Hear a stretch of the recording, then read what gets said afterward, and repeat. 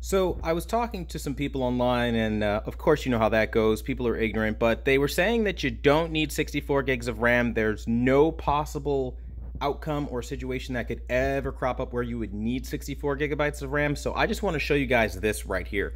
I'm in My Hero Academia One's Justice 2 running 1440p at 60 hertz, and everything's maxed out, right? Well, that gets pretty demanding, and I'm going to show you what I'm talking about. So we're going to just look at what that says right there. So my CPU 19%, GPU 32%, and my RAM is at 64%.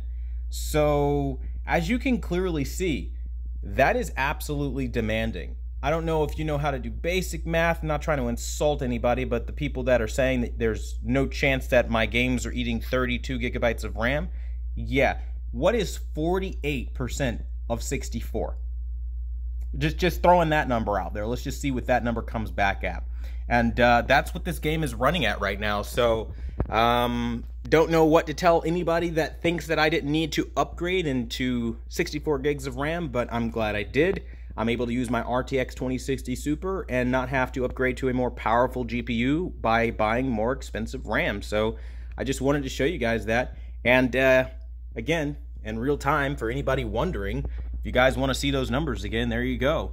48% used right there. So just wanted to point that out.